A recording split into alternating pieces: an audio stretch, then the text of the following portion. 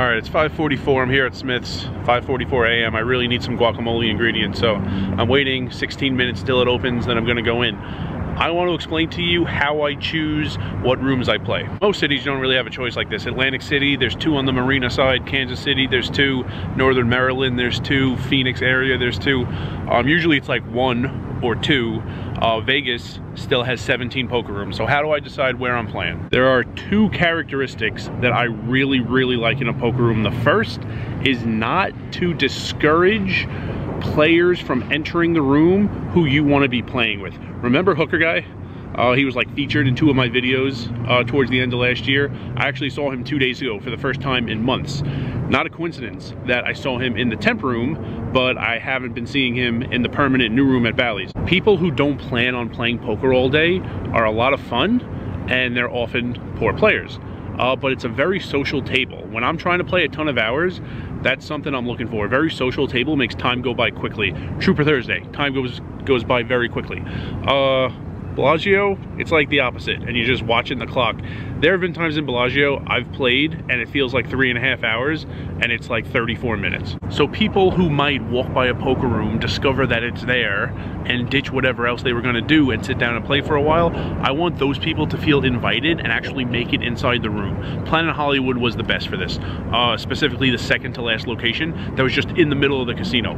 Everybody walked by, it was amazing. So I don't want those types of people to feel uninvited, to feel like there's a barrier for them to enter the room. Like, I've been places where there are like literally glass doors. You need to open glass doors and walk into the poker room or you're not playing. That's not nearly as inviting as just walking through a casino and you see tables and people and you can sit down. The second thing is that I don't want it very easy for people to make their way to the tables who you don't want to be playing with.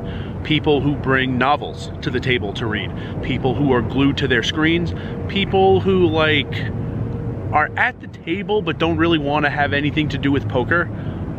They exist in the poker room for like comp reasons or like killing time reasons, or because like they don't get the channel of a certain game. I don't want them to feel comfortable in a poker room. When chairs are incredibly comfortable, they show up. When chairs are old and very uncomfortable and the levers are broken, they don't show up. When it's very clean in the poker room and very modern, they show up.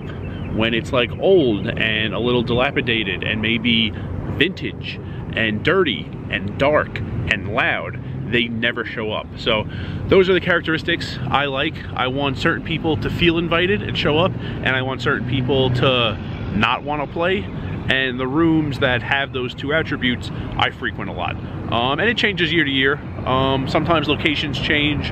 There are remodels, new furniture, new colors, things like that. I was in MGM National Harbor the day we moved from the ground level to the second floor. Ground level was so much better, if you're wondering. So those are some of the attributes. And I know last year MGM and Bally's were my top 2 rooms in terms of hours in Vegas. This year I think MGM is still 1. I don't know what 2 is. I'll look it up later for you. I'll put it on the screen right now. My guess would actually be Westgate, maybe. So it changes. But those are the things I'm looking for, especially in a city like Vegas where there's a ton of choice. Still 17 poker rooms in this city. And remember, rice is a spoon food.